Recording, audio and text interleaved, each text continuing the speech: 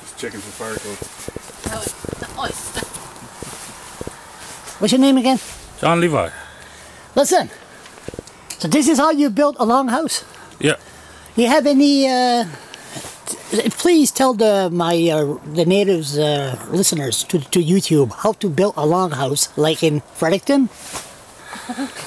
Well, really, you just need... Listen, Chief. Listen good. I'm talking to my candidate. Listen good. Ron Tremblay, listen. Okay, here we go. Hey, Charlie is gonna put me in trouble, but hey, Ron, this is just a joke for Charlie here. My weird sense of humor. Yeah. Yeah.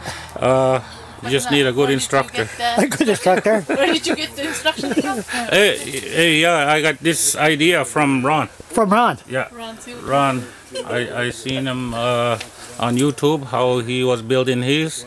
You should have seen the one we built before this. Oh my God.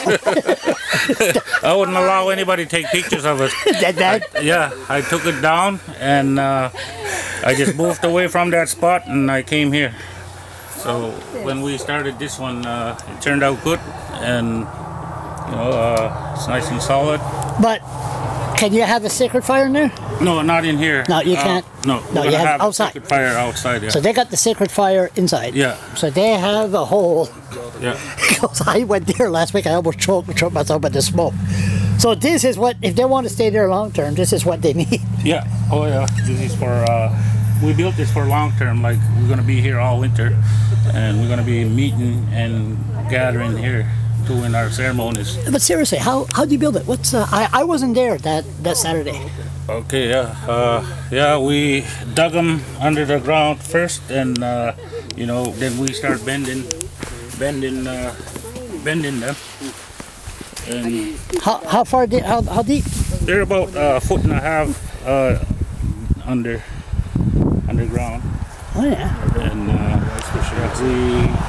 we had to pick the green wood, you know, so we had to go and cut our wood.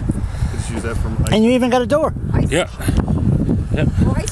Like what I said, it's for permanent. Permanently? Yeah. Oh no. And we're gonna build a mud room. Yeah. Fur? Hides? No. Keep it warm? No?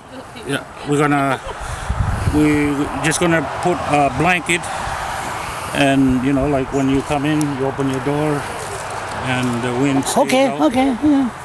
And you know, save the heat.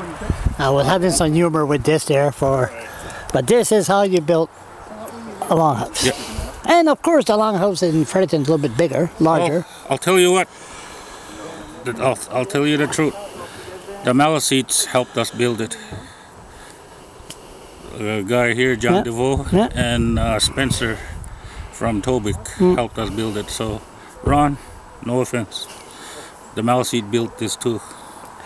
They were the architect, right? Yeah. They were the I was just the instructor, yeah. the instructor. Thank you.